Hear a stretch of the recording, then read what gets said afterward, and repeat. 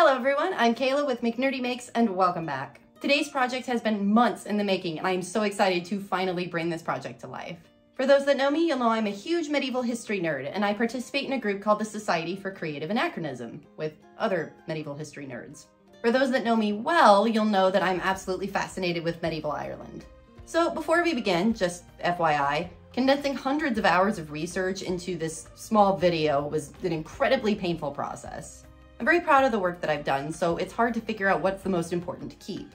So if you're looking for more information or you'd like to recreate this dye recipe for yourself, I've linked my research paper down below, absolutely free and open source. I've also created chapters for this video, so you can just skip ahead if you're not really interested in the history and just want to move on to the dye experiment. But if you're not interested in history, then I don't really know why you're here, watching a video on a 16th century dyeing recipe. Anyway, chapters, moving on. What started everything on this project was wanting to create a late medieval Irish wardrobe for my persona in the SCA. I settled on the 15th century for my representation and will be making several pieces to complete this outfit. But working our way up from the foundation, no medieval outfit is complete without a shift or a chemise. Typically, I honestly can't stand making shifts. They're just so boring and I want to get to the pretty fun parts like the gown. But the Irish in particular have some pretty insanely unique and gorgeous garments like the one that prompted this video here, the leine. Their shirts be very strange, not reaching past the thigh. With pleats on pleats they pleated are, as thick as pleats may lie, whose sleeves hang trailing down almost unto the shoe, and with a mantle commonly the Irish carn do go. So the leine, or leinte in its plural form, simply means shirt. It was a genderless garment worn by everyone, with quite a few distinct characteristics. I'll be going over more of my research about the leine in the actual construction video, but for right now, some pertinent information to have. The garment that I'm making wouldn't have been possible for someone that wasn't obscenely wealthy. The Victorians ain't got nothing on these poofy freaking sleeves, y'all. It was reported that the average leine was between 30 and 35 ells of fabric, which translates roughly to about a modern day 8 to 10 yards. It was also often referred to as the saffron shirt and called bright or gel in Irish. And seeing as how the leine is the base garment next to the skin, it needs to be washed frequently. So dyeing massive amounts of fabric that need to be washed often with a very expensive herb is just pretty much the epitome of conspicuous consumption. Basically a way of saying, look how much money I have. Does someone want to start a counter on how many times I say the word saffron in this video? Because it's not even going to be a word by the time we're finished here. So I hadn't planned on dyeing fabric for this project at the very beginning. I was just going to purchase some yellow linen and call it a day. I've really never dyed anything before, save for a couple of small RIP projects, and they did not come out well. So my particular interest for swimming about in uncharted territory came from this book right here, Dressed in Ireland by Maria Dunleavy. This was sent to me by my lovely friend Kira Una, linked to her channel down below if you'd like to go and show her some love. This book is a fantastic wealth of information about Irish dress, including this recipe from the 16th century. The Reverend Father Good wrote in 1566 that the clothes were dyed yellow through heating together the boughs, bark, and leaves of the poplar trees, along with the bark of the wild arbutus, salt, and saffron, with urine as a mordant. He said that in dyeing their way is not to boil the thing long, but to let it soak for some days together in wine, that the color may be deeper and more durable. I was super happy to come across this recipe, and despite my inexperience, I decided to try and replicate it. Since there's no specific information in this recipe about amounts or a process or anything like that, I wanted to find the original document to see if there was any more information I could glean about it. After weeks of research, the oldest version of the recipe I could find was from Camden's Britannia in 1586. However, there were some differences between the two quotes. Camden's Britannia says, "With the boughs, bark, and leaves of poplar trees bruised and stamped, they dye their shirts a saffron color, which are much now out of use, mixing the bark of the wild arbute tree with salt and saffron. In dyeing, their way is not to boil the thing long, but to let it soak for some days together in cold urine, that the color may be deeper and more durable." The wine from Dunleavy's quote isn't even mentioned at all, and Camden insists that the urine that was mentioned in her quote was used as a fixative post-dyeing rather than a mordant. This is an ongoing project, and still currently within this research, it's undetermined how the changes between the two recipes occurred. So with questions to answer, I set out to find a copy of Father Good's original writing. Long story short, there are still 2 copies in existence, and my apologies to the poor archive employees that have had to deal with my hyperfocus and obsession. I was able to get high-resolution photos of some of the original document thanks to my friend Vittorio, who has been translating for me in the Roman archive. Unfortunately, the recipe was not in one of the 10 pages that I was given. However, there are over 100 pages to this document. The archive has kindly agreed to let me take my own photos of the document. However, a trip to Rome isn't anywhere in my near future. So if any of you are gonna be in Rome anytime soon and you'd like to help, send me a message on Instagram. I would greatly appreciate the help. But for now, I'm left to analyze the recipe and attempt to recreate it without the original document. I'll be curious to see what's different, and I'll make sure to update everyone when the time comes. So let's move on to the materials list and my test swatches. Since most references to the leine tend to speak of it being linen, as most undergarments were, I thought it only appropriate to employ that method. I purchased 8 yards of 54-inch wide white linen. I have to deduce from the wording of the recipe not only how much of what ingredient to use, but in what order. The first thing mentioned is the boughs, bark, and leaves of the poplar tree. Hello, and welcome to my basement floor. And also, please excuse the attire. We had a snowstorm last night, and it's pretty chilly, so. And yes, it has a tail. So I collected all of these twigs and bark and leaves, and now I have to smash them into tiny little pieces. Let's, Hulk smash. So if you're unfamiliar with natural dyeing, tannins work alongside a mordant to help lock in and retain the color better.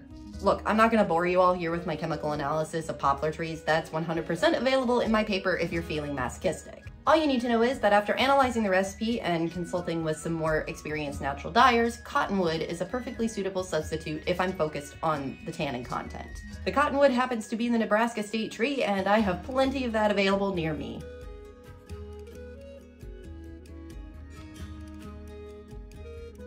I've used bark liquor before in my tanning experiments, so I decided to go that route.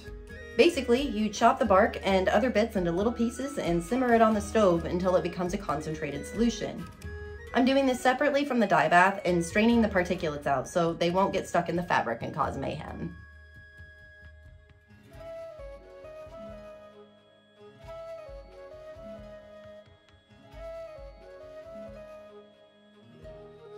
Speaking of the arbutus tree, I could go on and on about the wonderful and amazing facts about this gorgeous tree that I've never heard of. Getting bark shipped from Ireland was not gonna happen, as Arbutus unnato is a highly protected species.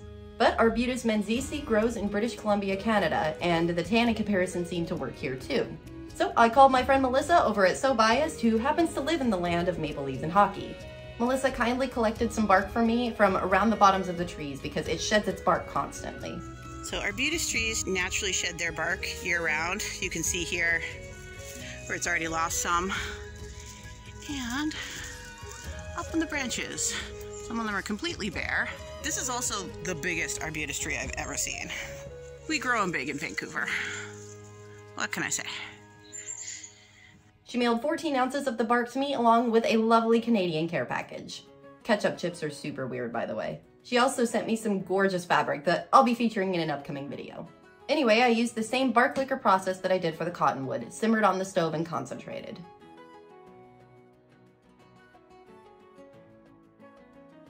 The recipe mentions salt as an ingredient, and I know that I've used that in modern dyeing projects. However, alum salts are often used in natural dyeing projects and were commonly used in the 16th century as well. I chose to use alum for this, but in hindsight, I think I'd like to experiment with both to see if there's any difference between the two.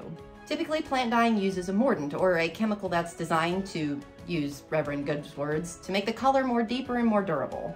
The salt in this case is the mordant, and I find it interesting because linen is notoriously difficult to dye well.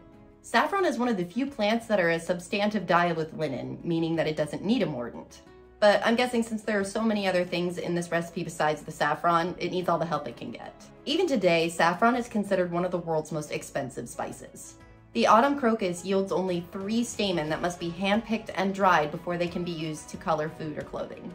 It's important to make sure Spanish saffron is the type obtained to use for dyeing rather than American or Indian saffron. That's actually a different plant called safflower. From what I'm gathering, it will still actually yield a yellow color, but much more of the material is needed to elicit the same hue. I purchased 2 ounces of Spanish saffron and it was obscenely expensive. Medieval things, as you do. To prep the saffron for dyeing, I didn't boil the thing long, but I let the saffron steep in the pot like a tea before straining out the particulates. There's going to be more ingredients discussed when we get to the fixative section, but for now let's move on to starting the test swatches. I washed the linen first to remove impurities and then added the fabric to the pot with the cottonwood liquor and enough water to stir the swatches around. It's also important to put the pieces in wet and stir them around frequently so it doesn't come out blotchy. I followed the wording of the recipe from Camden's Britannia since that's the oldest one that I could find. I first added the cottonwood liquor to the dye bath and played around with the concentration. Then I added the arbutus liquor to the bath. In the future, I'd like to play around a little bit more with the arbutus and the cottonwood since both are supposed to give kind of a faint yellow color. I really didn't get anything more than a faint tannish color from the swatches, and I probably didn't use enough. But since this is the first of many tests I'd like to complete, I was okay with that. Typically, the fabric is mordanted separately and then submerged in the dye bath. But since the recipe mentioned specifically salt together with saffron, I chose to go that route and put them together. I added the alum salts to the bath and then stirred them around until dissolved and immediately added the saffron tea. I knew the color would be bright, but I was absolutely not prepared for just how fluorescent this color is. The color change was almost immediate, and I'm really glad that I added a couple of extra swatches in there for experimentation. I held the pot at just under a simmer for the duration of the dye bath, but I chose to pull one of the swatches after 5 minutes just to see if there was any kind of comparison. I pulled my other swatches at 35 minutes and rinsed one as a control. The rest of the swatches will be used for testing the fixatives. And now the color comparison between the one that was left for it was a total of 35 minutes versus one that had 5. So that is a massive color difference, and I don't know, I'm really happy. Like, I like this color, don't get me wrong. It's beautiful, it's bright, but this was what I was looking for, and oh my goodness. Ah! It's so perfect. So the fixatives for the two different recipes, one insists on stale urine, the other insists on wine. Which should I go with? I chose 4 different fixative soaks, and I'll explain why. Unwilling to experiment more than I already had for this project, I opted for 10% concentration ammonia in lieu of urine. Oh, well. Smells like cat pee. Oh. In hindsight, I wish I'd done a little bit more research into why urine is used. Sure, urine contains ammonia, but it also contains a whole bunch of other things like uric acid that I did not include. Truthfully, I was a little bit grossed out at the thought of collecting my own pee in a bucket for a couple of weeks and letting it chill for this experiment, but perhaps in the future, maybe? I'll wait to see the original recipe before I make up my mind. Even by my modern standards, soaking a large amount of fabric in perfectly drinkable wine seems a bit wasteful. But I still wanted to include it for posterity's sake. I chose to use an undiluted plain white wine for the test swatch, but I included a couple of other theories as well. Wine will turn to vinegar if it's not well preserved, and medieval wine wasn't full of all the preservatives that we have in the modern day stuff. There's lots of instances of vinegar being used to shift the pH in natural dye recipes, so I chose to use an undiluted plain distilled vinegar for this. My friend Gerald is an expert in brewing, and when I called to ask his opinion on which wine to use, he also recommended cream of tartar. Cream of tartar is also called lees of wine, and it's a byproduct in the winemaking industry that would have been available back then. Cream of tartar is also used in natural dyeing projects to brighten the color when it's prone to being sad and dull. So I chose to dissolve some in water and drop the test piece into its container. All right, these are going to be stored in a light-free, reasonably warm environment. They have little labels on the inside here. So I have the one that was dyed with the first bath, and the one that was taken out first out of the bath, and then this one that was taken out later. And I split them in half. So I have 2 little swatches over here. So those I'm going to hang on my porch so that they can be exposed to light, because I'd like to see how light fast these are. So that way I can do a comparison with these guys over here. So I've got all 4 containers, steeping, stewing, whatever you want to call it, I don't know. But I'm gonna let those set. It says for some days. It's real specific things. So I'm gonna let those sit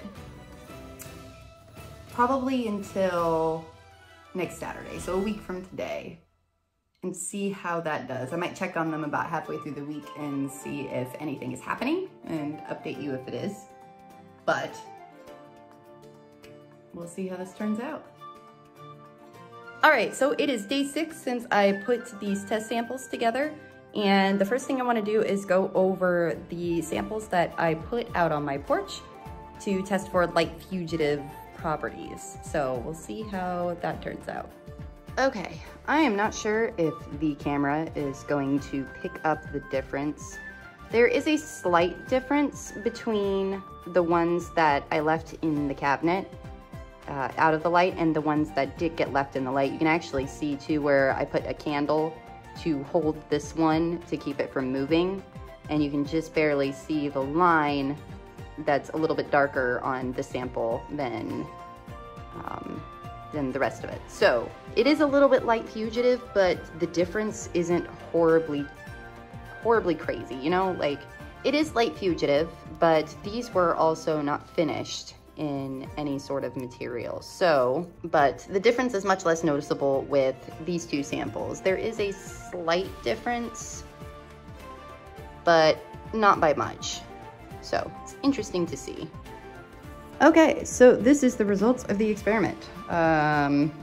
Fourth place goes to ammonia. Like I said, I'm not sure if this is showing up on camera, but oh my goodness, that is really light.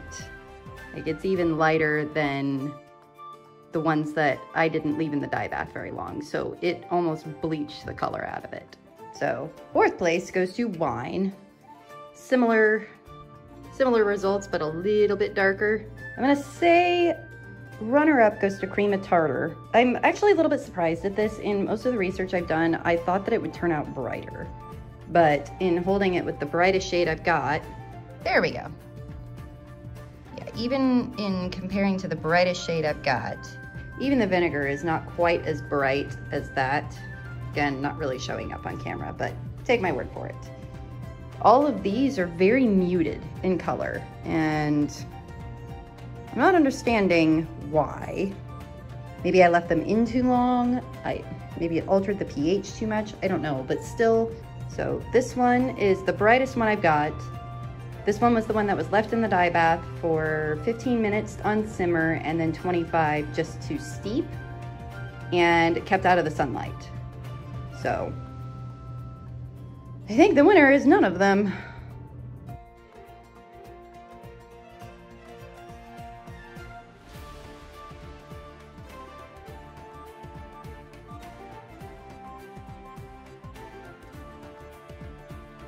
So with the results of the fixative soaks and the light fugitivity tests, I decided to dye the main fabric without a fixative. All right, hello, and welcome back to my kitchen. I decided to go with none of the soaks because the brightest color came out of the control. I don't think that any of the soaks are gonna make much of a difference. It's having the opposite effect I want. I love that bright color. I'm also a little short on the saffron. By my calculations, I should need 1 more ounce. While I really want the color to come out super great, I think that that's just a little bit more than I'm willing to spend right at the moment. I also have another issue here.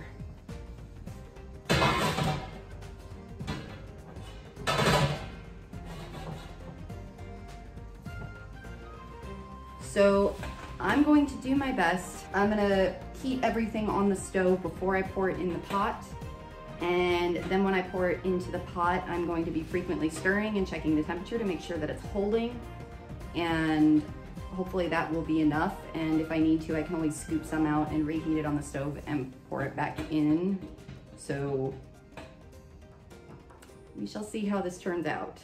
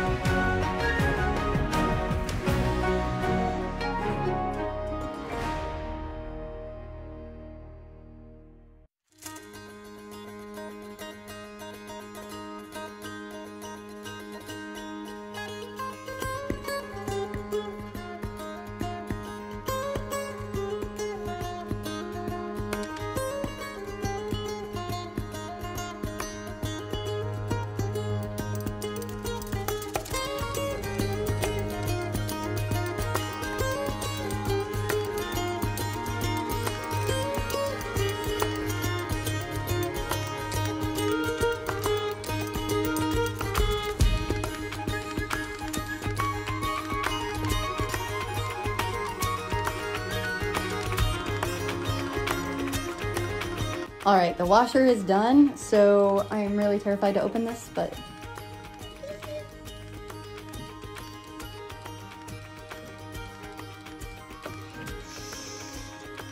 oh my goodness, yes! Oh, that's so exciting.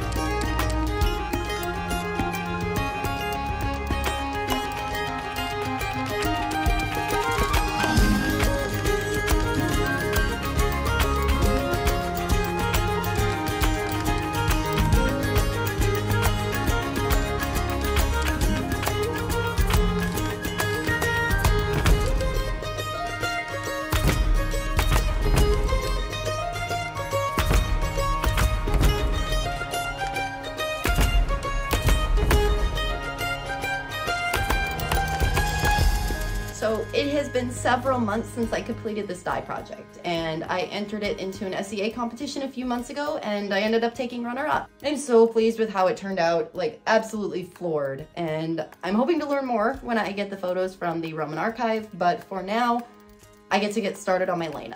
Since I put all of this effort into the dye, making it historically accurate, I figured I'd better hand sew this garment, so that's gonna take me some time, but time to start pulling threads, and in the meantime, check out what's coming up next on McNerdy Makes. A pretty hobbit dress. Yikes. I'm going to let a robot design my next gown, and I'm absolutely terrified. This is amazing. I just gotta say that. This is absolutely Are you incredible. touched in your heart by this gown?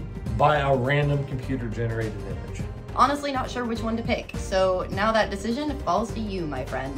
Oh my god, I was wrong. That face will haunt my nightmares.